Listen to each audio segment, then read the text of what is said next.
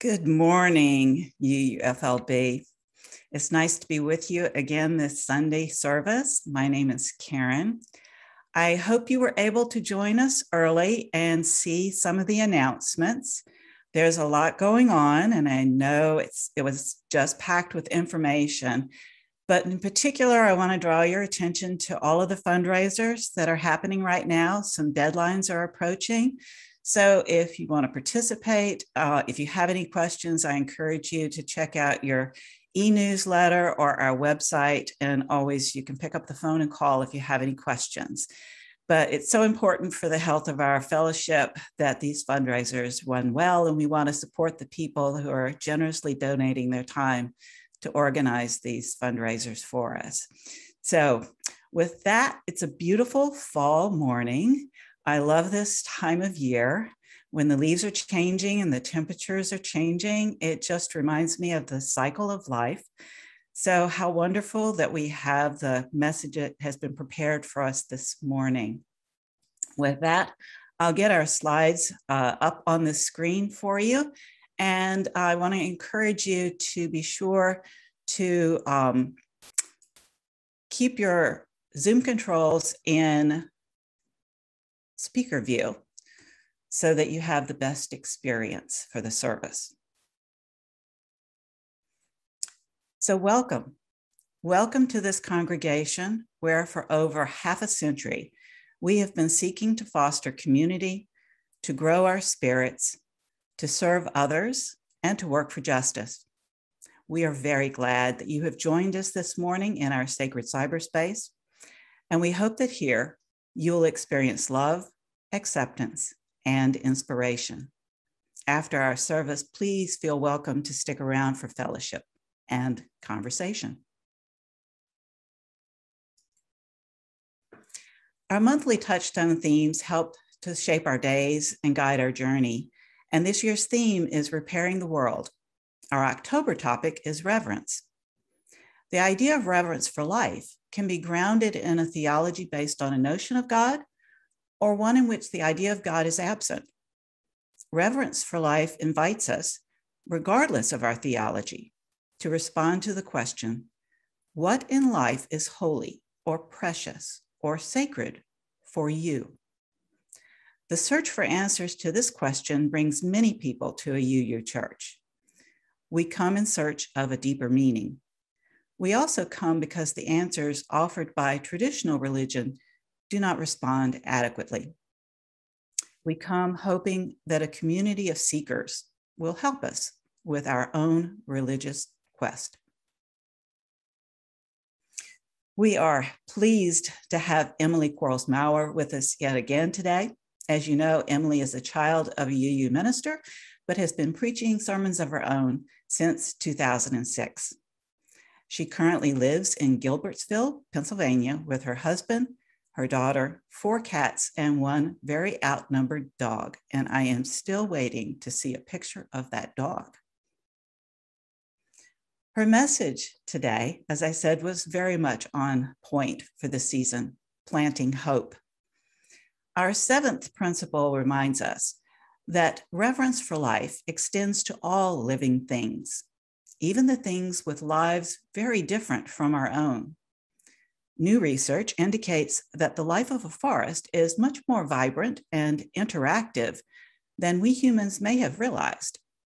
John Muir said, "The clearest way into the universe is through a forest wilderness."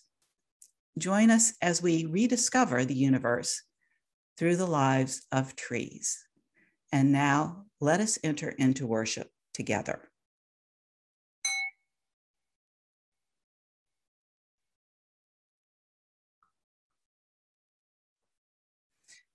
Avi has prepared a beautiful interlude to start with, and he introduces it so beautifully. I'll let him take care of that.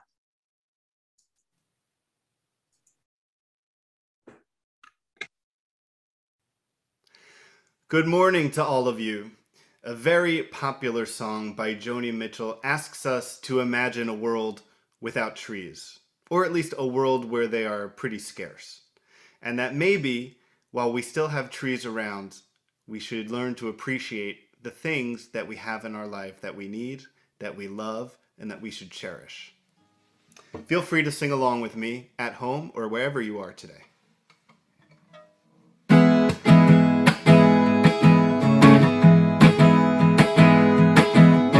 Don't it always seem to go that you don't know what you got till it's gone? They paved paradise and put up a parking lot. They paved paradise and put up a parking lot. Paved paradise and put up a parking lot. With a pink hotel, a boutique, and a swinging hot spot. Don't it always seem to go that you don't know what you got till it's gone? They paved paradise and put up a parking lot. Yeah, they took all the trees and put them in a tree museum. And they charged all the people $1.50 just to see them. Don't it always seem to go that you don't know what you got till it's gone? They paved paradise and put up a parking lot. They paved paradise and put up a parking lot. Hey, farmer, farmer, put away that DDT. Give me spots on my apples, but leave me the birds and the bees. Please, don't it always seem to go that you don't know what you got till it's gone? They paved paradise and put up a parking lot. They paved paradise and put up a parking lot. Late last night I heard the screen door slam, and a big yellow taxi took away my old man. Don't it always seem to go that you don't know what you got till it's gone? They paved paradise and put up a parking lot. They paved paradise and put up a parking lot. Yeah, they paved paradise and put up a parking lot.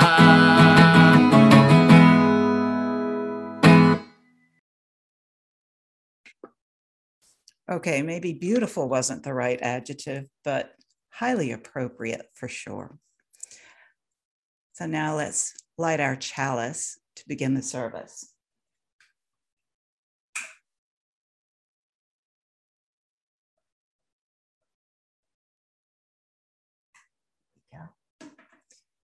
Read these words along with me.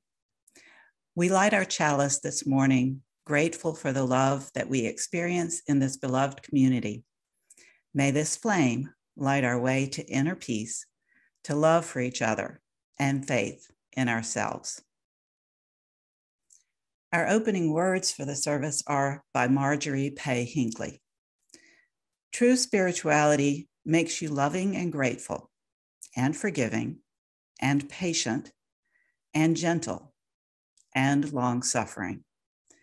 True spirituality breathes reverence into every act and deed. And now Becca has prepared a message for all ages. Let's listen. Good morning and welcome. My name is Beck Stow, and thank you for joining us for our story for all ages today. It is called I Hear You, Forest, written by Kaylee George and illustrated by Carmen Mock.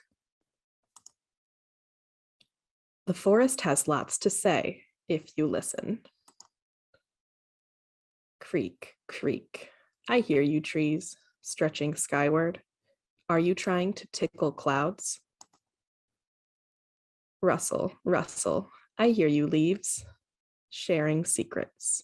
So that's where Robin hides her eggs. Croak, croak. I hear you, frog, watching, wide-eyed. Who will blink first? Oops, I did. Trickle, trickle. I hear you, stream, singing softly. May I join and sing along? Splish, splish, I hear you, dear, drinking deeply. I will tiptoe gently past. Nibble, nibble, I hear you, squirrels, tasting treasures. Is it time to stop and snack? Woo, woo, I hear you, breeze, blowing by me. Here's a wish to take with you. Drip, drip, I hear you, dewdrops, dancing downward. Do you get dizzy spinning round? Skitter, skitter, I hear you, beetle, balancing bravely. Mama, watch what I can do. Shh, I see you, stone, staying silent. Are you listening just like me? Woo, woo, splish, splish, trickle, trickle, skitter, skitter, drip, drip, nibble, nibble, croak, croak, rustle, rustle, creak, creak. I hear you, forest, and all you say. I love you, forest. Thank you, everyone, for joining us today. Thank you, Beck. What a beautiful little story that reminds us so much that we affect nature as much as nature affects us. And so now Avi brings us a musical interlude with a song by Tom Chapin, This Pretty Planet.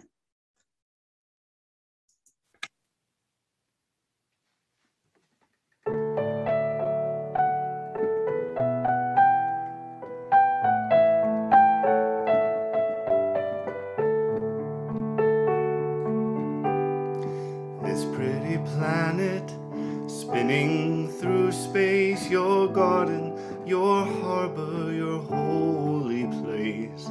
Golden sun going down, gentle blue giants spin us around, all through the night, safe till the morning light. This pretty planet, spinning through space, your garden, your harbor, your holy place.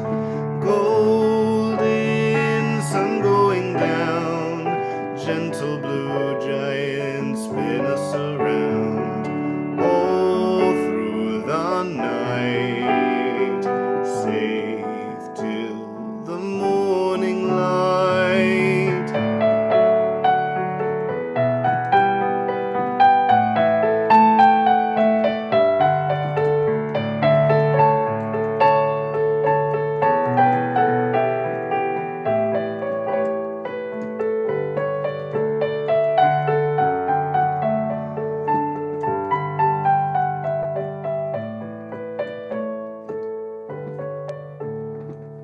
This pretty planet, spinning through space, your garden, your harbor, your holy place.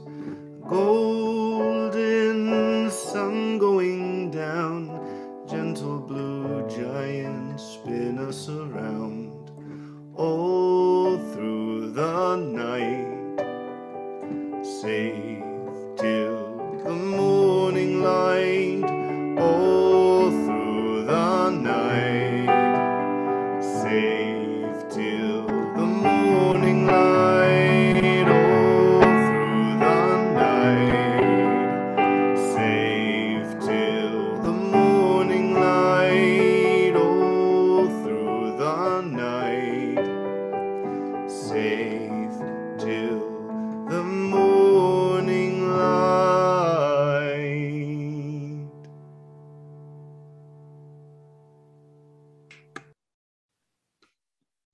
Thank you, Avi. That was so moving. And now it's my pleasure to invite Emily to join us with a reading.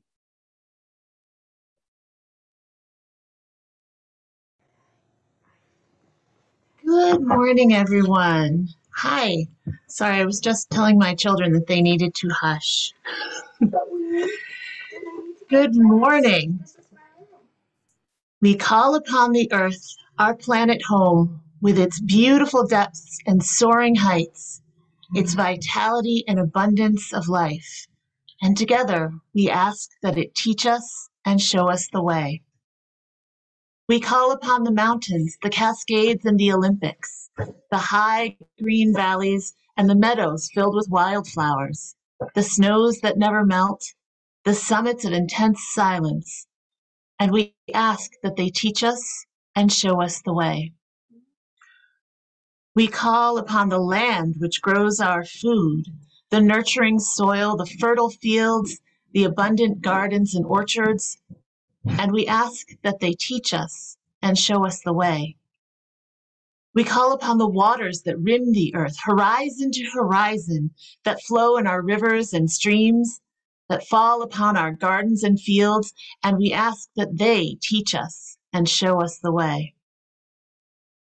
We call upon the forests, the great trees reaching strongly to the sky, with earth in their roots and the heaven in their branches, the fir and the pine and the cedar, and we ask them to teach us and show us the way.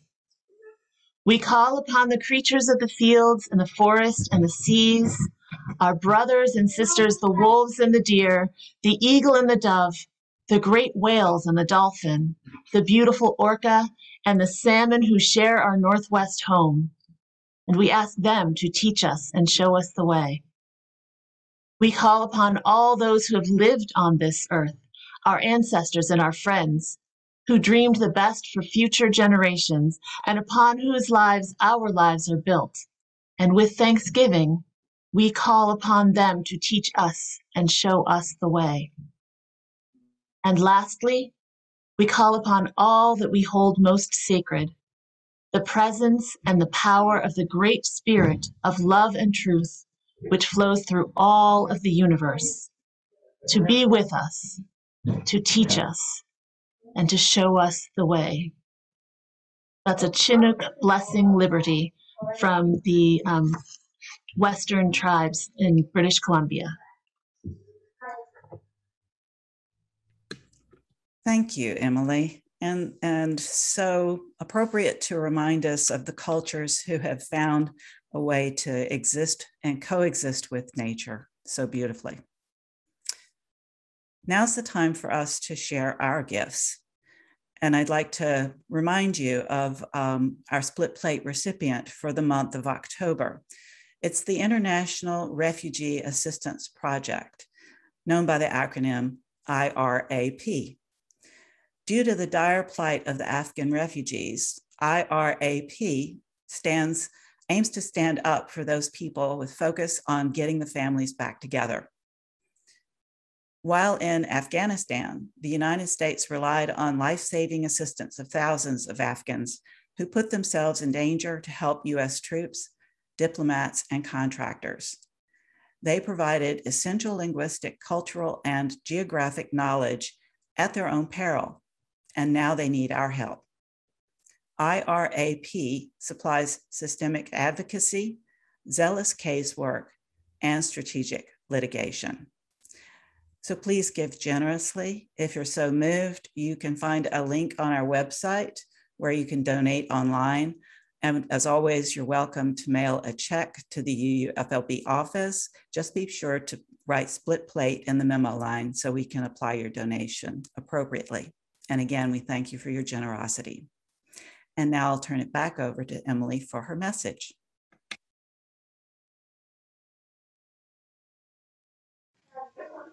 Good morning again, everyone.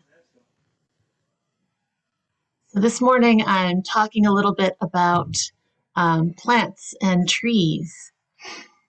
When I was about 12, I did a research project from school.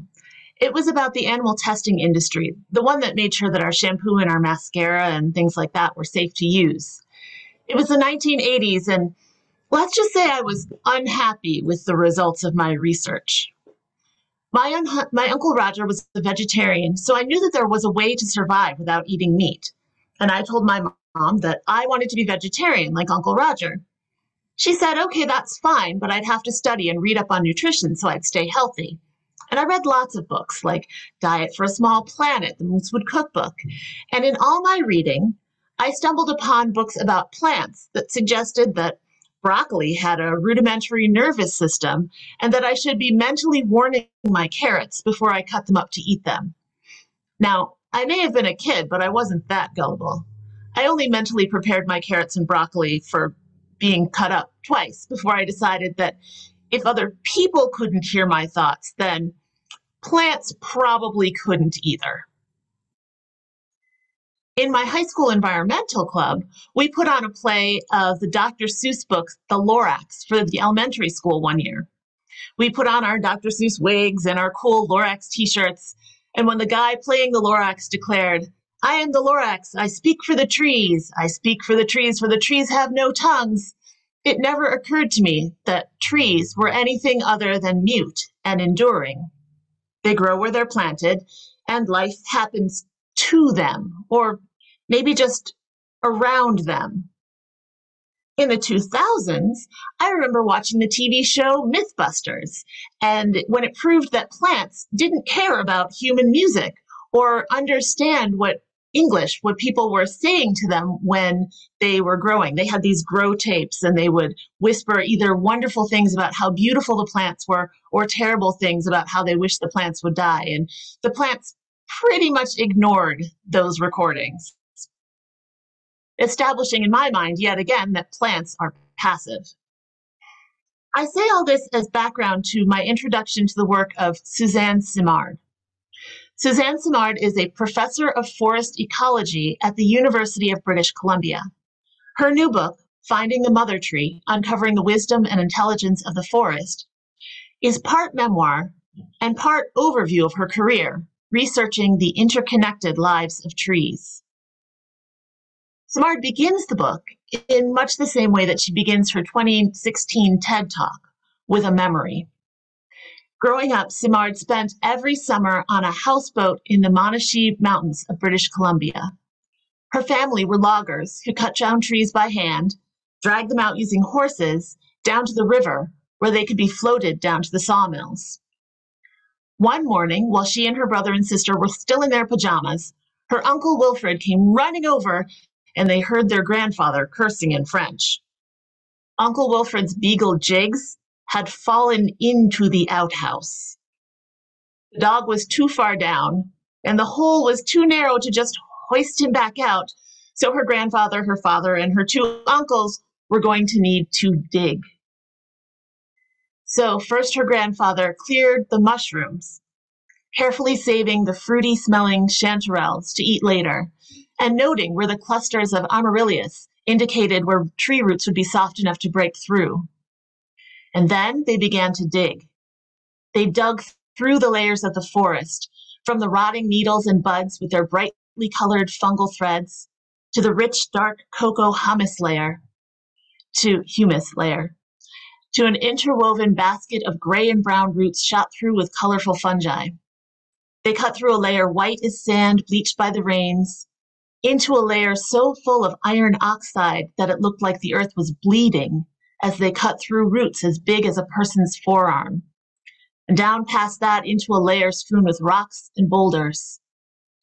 Hours more work with crowbars and axes and spades, and the tan earth became gray, and the hole was finally big enough that poor Jigs could be hoisted out. This memory was what cemented Simard's interest in the layer cake that makes up the forest ground.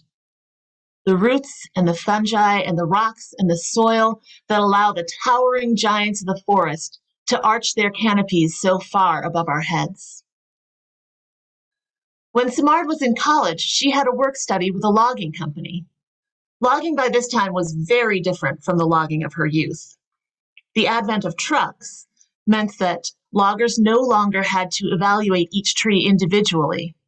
They could take down whole swaths of the forest all at once, a practice known as clear cutting.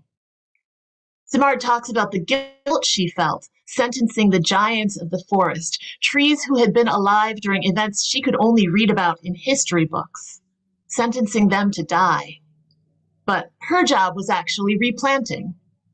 Our human belief in the regenerative powers of nature meant that we thought that just pressing rows of seedlings straight into the bare and barren earth would be enough to make them grow. We thought that the even lines that pass for order in the human mind would make for orderly growth and an orderly harvest. Now that I think of it, that quest for order in the forest reminds me a little of the artificial order in the planet under the shadow of it in Madeleine L'Engle's A Wrinkle in Time. So when Simard visited these little trees planted in orderly rows, she found they were all dying. Their needles were yellow, their little roots stifled in the gray rocky soil. As she left one plot of dying seedlings, she noticed a tree that had germinated naturally that was just about the same age as those tiny little seedlings. But it was doing just fine. Unlike the human planted seedlings that she could pull up easily from the soil, the natural seedling held tight to the earth it was growing in. And just like those tree roots she saw in the outhouse, the healthy seedlings' roots were covered with fungi. Those dying seedlings' roots, they were bare. Simard did not stay with the lumber company. She instead went into research, and her research was aimed at answering the question, why did those seedlings planted by humans in the bare soil do so poorly when the seedlings planted by nature were thriving? The seedlings in the bare soil didn't have any competition at all, and that tree that was planted by nature, it had to compete with all sorts of other things, including the fungi all over its roots. Well, what Simard discovered is that that fungus covering those roots of the healthy trees was not just some opportunistic growth or parasite or disease, but an essential helper for the trees. Simard discovered that the trees are connected by something called a mycorrhizal network, a network of fungi that connect the trees in the forest to one another, allowing them to share resources like carbon and minerals and water. Simard says plants are obligate mutualists with fungi. She's done a lot of research, and right now she has an ongoing study that she calls the Mother Tree Project. It started in 2016 with 24 different patches of forest. It was supposed to be 75. They had to cut it back across 9 climate regions in British Columbia. And those forests are logged in different ways, from clear-cut to selective felling, like she did in her youth. The team is tracking forest regeneration. They're tracking the biodiversity and the carbon storage and the productivity. And what they're finding is that the older trees are protecting and nurturing the younger trees through that mycorrhizal network. For example, by offering them water and nutrients on dry days. A single mother tree can be connected to over 40 other trees, including saplings and other mother trees. And the oldest trees are connected the most widely. So my kids learned about the mycorrhizal network on the Magic School Bus rides again. In case you were wondering, the episode is Tim and the Talking Trees from 2018. I remember being amazed as I'm watching over their shoulders that trees could have such sophisticated communication. And I also remember thinking maybe the Magic School Bus was exaggerating and making the science a little more fantastic so the kids would like it better. Well, it turns out they were not exaggerating at all. Trees can communicate. They communicate about insects and diseases. They share their water and nutrients. And when they're dying, they send out their resources. They dump their carbon into the root networks so that their families and friends can live on.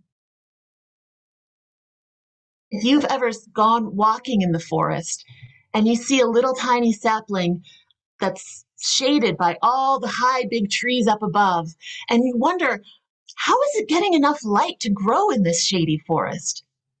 You know, the answer is it might not be. Just like we humans work as a community to support our children until they can support themselves, trees will shuttle nutrient to saplings until they're able to grow big enough to reach the sunlight and provide photosynthesis for themselves. And if this sounds like we're hypothesizing a family group structure in trees, well, you're right. There is peer-reviewed scientific research, scientific studies that support evidence that kin recognition occurs in conifers. Simard collaborated with Susan Dudley at McMaster University, which is another Canadian university. And they did this experiment that had 3 trees growing in a plot together.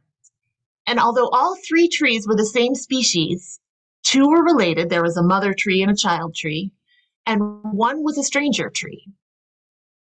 And they made sure that the mycorrhizal network was intact in all of these trees. And what they found was that the related trees would exchange more carbon, more nutrients than the unrelated trees. And it's not just Simard's work that shows that trees communicate. For example, a study of acacia trees in Africa showed that when one acacia tree starts releasing bitter-tasting tannins into its leaves to ward off a hungry giraffe, all the neighboring trees who are not currently being eaten also start to release the same tannins.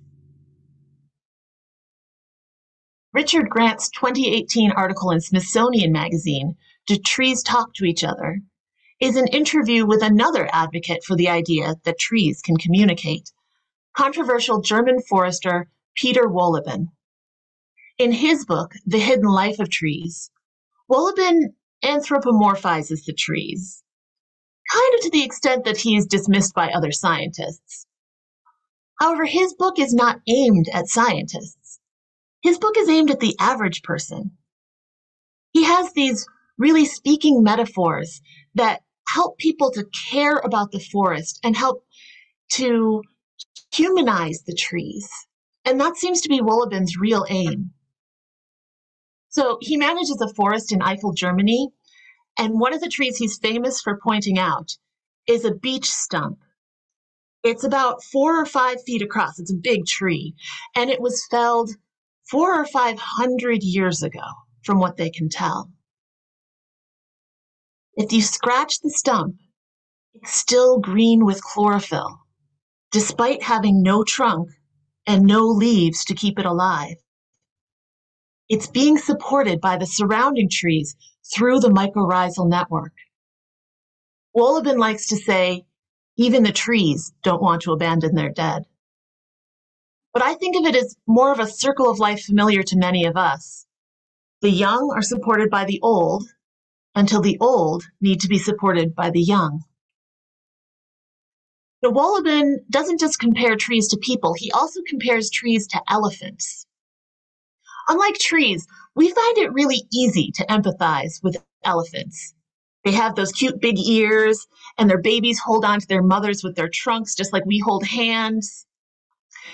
Elephants used to have a strong culture, with females who would live in matriarchal herds, and males who would either live alone or in bachelor herds. They used to have long migration routes, and they used to visit these graveyards where they would honor their dead, or at least visit them. But we humans interfered with the elephants. Now they're dying out.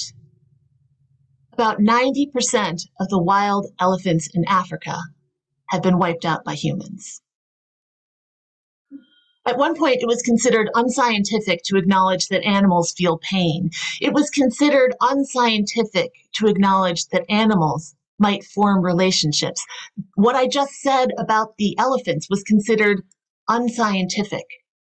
Those same people who love their family dog might never be willing to entertain the idea that their dog might love them back. Well, are we on that same precipice with plants? Because plants are so different from us, rooted rather than mobile, hard rather than soft, quiet rather than noisy. We have a tough time feeling empathy for them. We have a tough time acknowledging that they have lives. We can destroy them without feeling too much guilt. We can uproot them to clear land for our houses and then build those same houses out of their bones.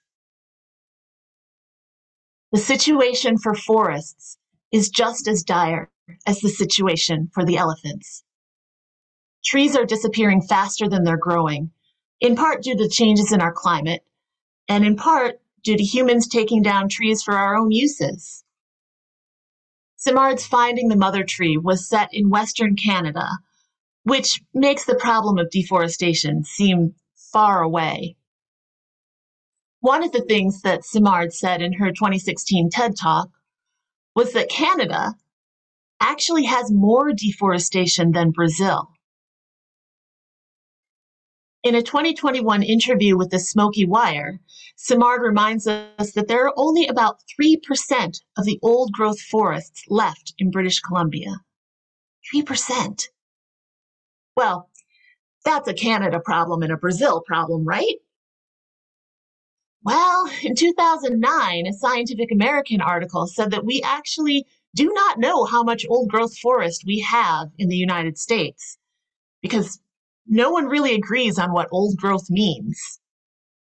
However, the National Commission on Science for Sustainable Forestry showed that the Pacific Northwest only has about 6% of its old growth forest left, and the Northeast, where we live, has about 1%. I've read history books that say when Penn's Woods, that's what Pennsylvania means, when Penn's Woods were first settled, a squirrel could travel from the shore of the Delaware River all the way to the headwaters of the Ohio River without ever touching the ground. That is certainly no longer the case. In 2016, a Yale 360 interview with Diane Toomey, Suzanne Simard explained, "A forest is a cooperative system." To me, using the language of, this is her as well, to me, using the language of communication made more sense because we were looking at not just resource transfers, but things like defense signaling and kin recognition signaling. We as human beings can relate to this better. And if we can relate to it, we're going to care about it more.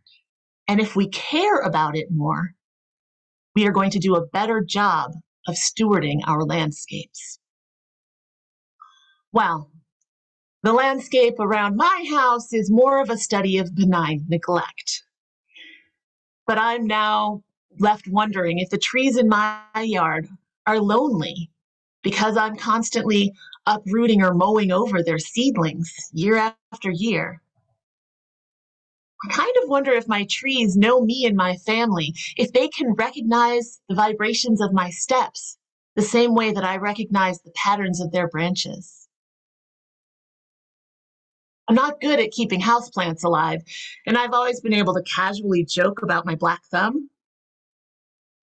But with this new research, it makes me think about how awful it is to consign a rooted individual to a lonely pot indoors, where they can communicate with no one, and where the water and the light may be too much or not enough. I think about my commitment to respect the interdependent web of life, of which we are all a part. When did we decide that grass is more beautiful than trees? When did we decide that the mushrooms that appear suddenly in our lawns after the rain were a problem rather than a miracle? Simard says on page 161 of Finding the Mother Tree, "Roots don't thrive when they grow alone. The trees need one another." We think of nature as the survival of the fittest. But as studies of our own human species prove, cooperation, collaboration, and community always win out over individualism. And when you think about the way that we use the word roots in English, it makes it sound as if we knew this all along. Your roots are where you come from. Your roots are your kin, your family. When you're putting down roots, you're planting yourself in one place, a place where you can grow and form connections and be a part of a community. Our roots connect us to one another, whether we are the same or different, just like the trees. We need one another to survive. So as I end today, I have a wish for us. May we form communities that are as vibrant and as diverse as a forest. May we cherish and nurture this beautiful planet that we call home. And may we always allow the great spirit of love and compassion to teach us and to show us the way. Amen, salam, shalom, namaste, blessed be, and thanks for listening. Thank you, Emily. What an inspiring message you prepared for us. I certainly learned something, and I don't know that I'll look at trees in the same way and to relate it to how we are even in community, not only with our nature around us, but with one another. Thank you so much for that message. And now's the time in our service when we take the time to recognize and lift one another up in love. Let us be fully present and listen with open hearts. If you wish to share a joy or sorrow this morning, I encourage you to click on your Zoom control reactions and then click raise hand to raise your electronic hand, and we can help you unmute. Gil and Sherry are there in the background to help me manage that. But if you still need to be old school, gallery view and waving the hand patiently also works. So we'll open up the floor. Would anybody like to share?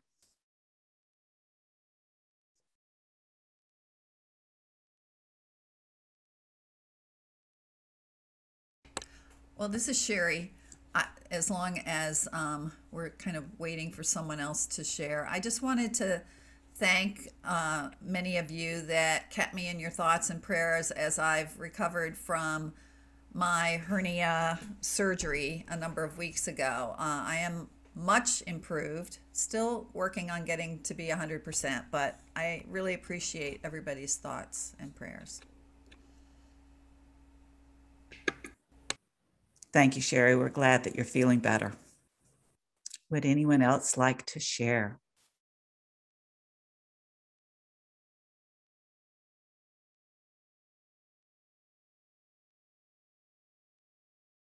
I think that's it. All right. Well, whether or not you chose to share today, if yours is a joy, we hope that you know that we are celebrating with you. And if yours is a sorrow, we hope you feel our compassion and sympathy. And with that, because I know there are joys and sorrows out there that people may not be speaking of, let's take a moment to pause for a period of silent meditation, gratitude, and prayer.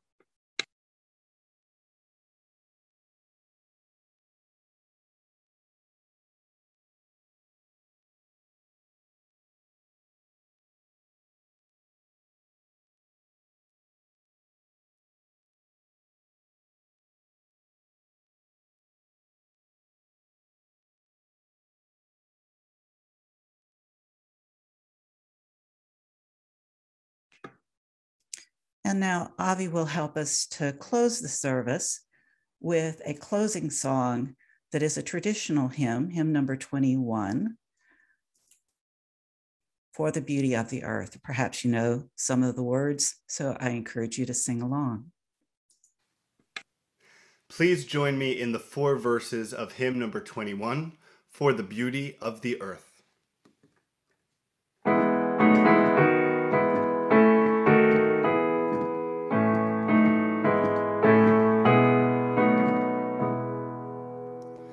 For the beauty of the earth, for the splendor of the skies, for the love which from our birth over and around us lies.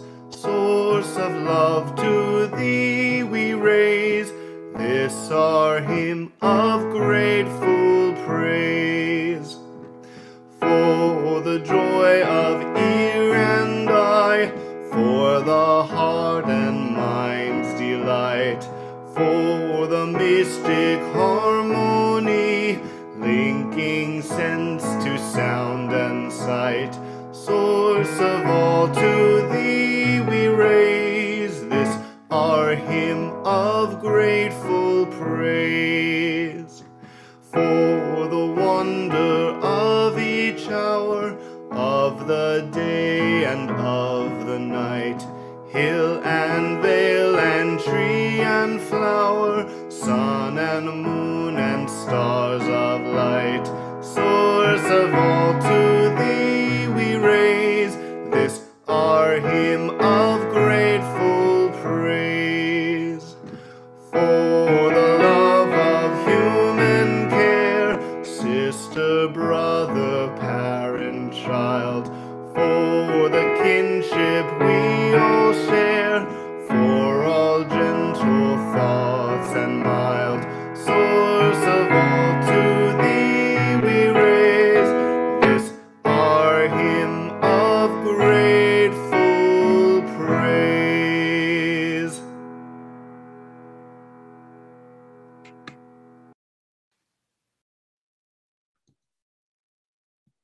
And now read these words as we extinguish the chalice to close our service.